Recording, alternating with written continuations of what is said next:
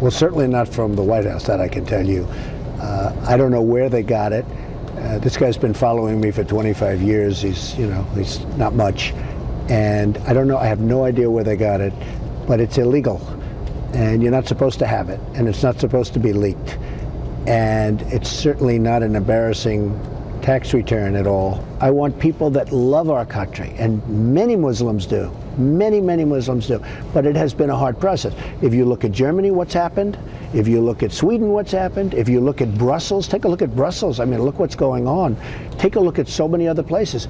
It has been a very hard process. We will be submitting certain things, and I will be perhaps speaking about this next week, but it's right now before the committee, and I think I want to leave it there. Wiretap covers a lot of different things. I think you're going to find some very interesting items coming to the forefront over the next 2 weeks.